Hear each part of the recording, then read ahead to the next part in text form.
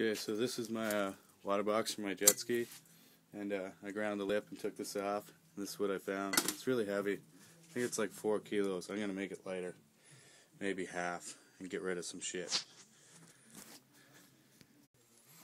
Okay, so this is my Kawasaki 650 SX or 650 X2 water box. They're both probably the same. So I ground the top of it there, which this top lip here, I ground that, and then this pops out, and I cut that and cut it around there too. That comes off.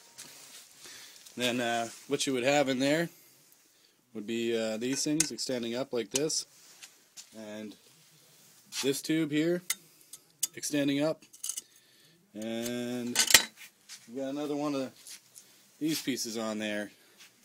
This thing's on there. I removed that, took it off there. This, we chopped that off with the liquid. Okay, so this is my new water box after I modified it. I'd say it's about half the size and should weigh a whole of a hell of a lot less. I think the stock one was about, I'm going to say 4 kilos.